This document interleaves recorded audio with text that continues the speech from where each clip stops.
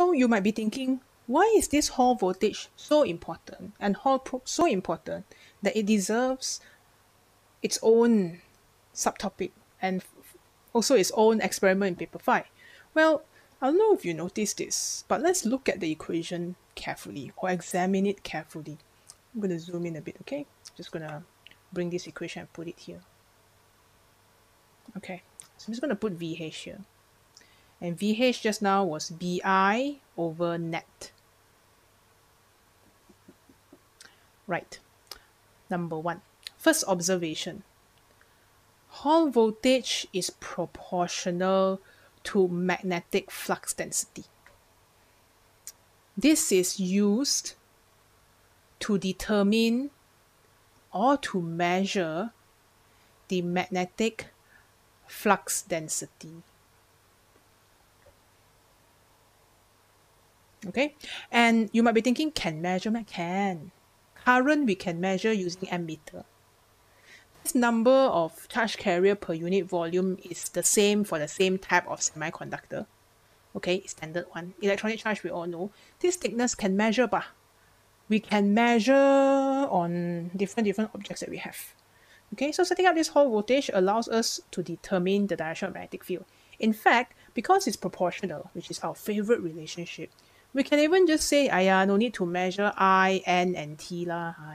For the same probe, or the same Hall probe, VH and B, or I guess B and VH does not really matter, will have like this.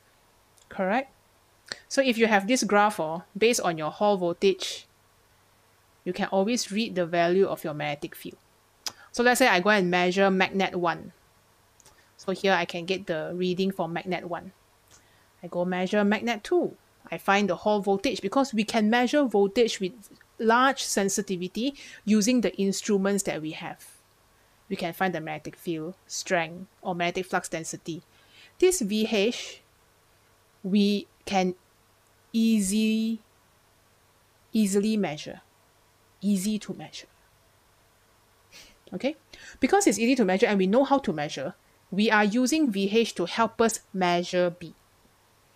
Okay, so that's why it's quite genius. So we can use a Hall probe. So from here, your inference will be Hall probe is used. Okay, so the second thing about measuring things, right, is that we need the Hall voltage to be of a certain value that is big enough. Okay, so I'm going to draw a line here and write this as number 2. Point number 2. For VH to be measurable, you can measure it all. You stare at this equation and you tell me, what can you do? You can increase the current, decrease the thickness, or change out your semiconductor such that the number of charge carriers available is less. So to be measurable, or basically big enough, there are a few options. Option 1, increase current. Change power supply, increase current. Option 2, okay, again, forget Liao, then BH is BI over net.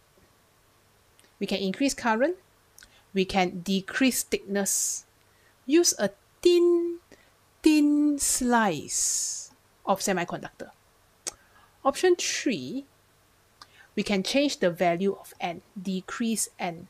So how do we decrease the number of charge carrier? Make sure your Hall probe is cold. So cold temperatures. Because when your Hall probe is cold, all the electrons are like, lazy to move lah, very cold, lazy to move. So the available electrons to move is less. Okay, or you choose a different material with less number of charge carrier per unit volume. Alright, so if you want the VH to be measurable, sometimes they will ask you to provide suggestion to the setup. Okay, so these are all the possible suggestions derived from the equation. So learn to use the equation to help you memorize the points. Alright, so we have covered quite a lot of ground. We understood what is the Hall effect, which is when we allow current and magnetic field to flow through a piece of conductor or semiconductor in the first place. The charge carrier will experience a force causing an electric field to set up until the electric field cancels out the magnetic force. Okay, so the direction of where the negative we go, we use the left hand, our beautiful Fleming's left hand. Okay, so based on this, we know that we can derive the relationship between the Hall voltage and the magnetic flux density B. So we've been through derivation before. We carefully substituted equations that we already know from our AS, and I guess this one from primary school. Area is width times height. Okay, so when using this equation, although given in the formula sheet, they don't define the symbols for you. Okay, so make sure that you know what every symbol means. I like to call it BI over net because I can pronounce equation that I can pronounce, I can remember. All right, so a few uses of this Hall effect is that we use this to invent the Hall probe. Okay, so in the next video, I'll talk more about the Hall probe. But this Hall probe, this Hall voltage is proportional to the magnetic flux density. This allows us to measure or to determine the value of B with relative ease because we know that these two are proportional and you will get this graph. Easy to measure your VH. So from your VH, based on our measurement, you can read this way to determine your B. Okay, and if you want very good measurement, you need to make sure that your Hall voltage is big enough to decrease percentage uncertainty. So these are suggestions that you can do. You can pass a large current. You can decrease the slice thickness because I'm using this BI over net, no T decrease, or you decrease the number of charge carrier. Either use a cold temperature, or maybe if you use a copper slice or a conductor, replace it with a semiconductor. Make the electrons as difficult to move as possible. That way, you will need to set up a very strong electric field that we can measure to overcome the magnetic force. All right, so the last takeaway for you is, what if in an alternate universe, instead of choosing the N-type semiconductor, I choose the P-type? What will be different? All right, so in this alternate universe, I didn't choose the N-type, I chose the P-type. What will change? Will any of this change? Well, the equation definitely will not change. Nothing will change. The only thing that changed is this phrase, electron. The electron will now become holes or positive charge. The electron here become holes or positive charge. And then if that is the case, right, then what will happen on your slice? Let's say I have a slice here. I'm just going to draw it here for comparison, but a bit smaller. Okay, so if let's say you have a P-type semiconductor, the majority charge carriers are holes. Okay, so I'm just going to draw a hole here to represent positive charge carrier. But the direction of current flow is still the same. So you're still going to have I flowing in this direction. Meaning this one, the drift velocity will still be in this direction because these are positively charged particles. So where would your magnetic force be? Your magnetic force will still be in the same direction. Nothing has changed. The only thing that has changed is instead of having positive charge on this side, instead of having negative charge on this side, which was the initial case, we will now have positive charge. So if that is what you were thinking, that the polarity will flip, okay, the polarity will flip because the magnetic force didn't change direction. Okay, so the magnetic force will still drag all the positive charge here. The difference between P-type and N-type is for N-type, electron is the majority get dragged to this face. P-type, hole or positive charge, hole is majority, so positive charge get dragged to this side.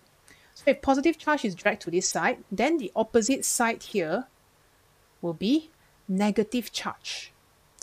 Negative, negative, negative. And what happens to the polarity of your Hall voltage? So this one is negative, negative, negative. And you think about the polarity of your Hall voltage. the Hall voltage will change polarity. Okay, change polarity. So if they ask you what happens to the Hall voltage reading, magnitude stay the same, but positive become negative, negative become positive. Because if you compare these two, the polarity has flipped. Inside was negative, now inside is positive. So VH will change polarity. In this case, here is negative, here is positive. If let's say I install a multimeter or a voltmeter here, so I install it this way. In this case, here would be positive and here would be negative. Okay, so the polarity will swap. That's the only change. Okay, so this Hall probe, right, that we will use to measure magnetic field, as long as we allow the magnetic field to enter at an angle that is 90 degrees preferably, then we will be able to get this proportionality relationship. Okay, this proportionality relationship. All right, moving on. So there's more of the Hall probe in the next chapter, electromagnetic induction. But the whole idea is that whenever you pass a Hall probe in between the poles of the magnet, so although it's not labeled, let's say this is north, this is south lah. Okay, so the direction of magnetic field or direction of magnetic flux density will be in this direction. So this is your B. So you pass the Hall probe from X to Y, the Hall probe where this up here is connected to a sensitive voltmeter, maybe a multi-voltmeter, milli or multi-voltmeter. This voltmeter will read the Hall voltage, which is EMF. So this is the EMF produced by the Hall probe when it is inside the magnetic field. Okay, the angle between the plane and of the probe and the direction of the magnetic field is not varied, meaning we'll keep the same angle. So what will happen is when it's outside the magnetic field, we got no reading, no reading, no reading, no reading, no reading. Inside the magnetic field, reading, reading, reading, reading, reading, reading. Of course, this is idealized lah. You're assuming that once you pass the threshold, there's no magnetic field. Okay, so this is the direction, this is the probe reading that you will get. Your Hall voltage or your induced or the EMF produced.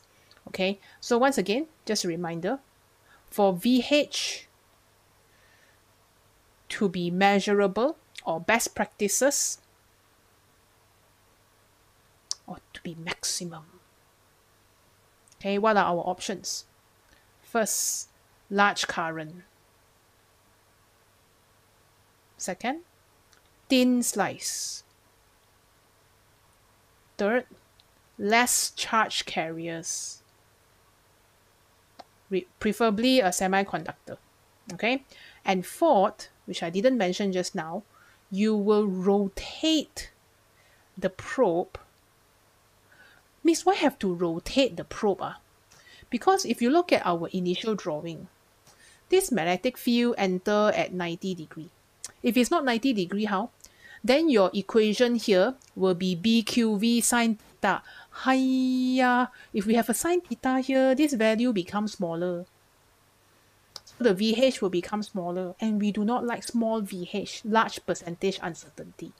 So what we will do is that we will rotate the probe until rotate the probe at the same place or at the same position, same spot, until your VH reading or your voltmeter reading is maximum. This shows that your theta is 90 degree. Okay, so that's how you use a Hall probe.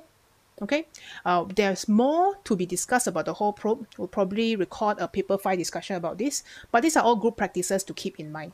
And if you're asking me how I came up with all this, as mentioned just now, use the equation. I think of the equation. Okay, BI over net. So today we've learned a lot in this video. What is the Hall effect? Why it goes to one side. Hint, Fleming's left-hand rule, magnetic force. What happens when it goes to one side? You set up electric field, set up Hall voltage. What happens if more and more charge carrier go to one side? The electric force will become stronger and stronger until there is no more going to one side. They cancel out. This constant voltage is called Hall voltage. And this happens pretty quickly. So you have to wait 2 hours for the reading to be maximum. Okay? And when they cancel out, when the electric force and magnetic force cancel out, we can derive a relationship or equation to find VH. And based on this relationship, we can use it in the lab to measure the magnetic flux density B. Okay, so that's all. Don't forget to think about the Hall effect and how to write the explanation. As usual, if you find all these videos helpful to your studies, please share it with your friends so that we can all learn physics together. Like and subscribe. I will see you in the next one. Take care now.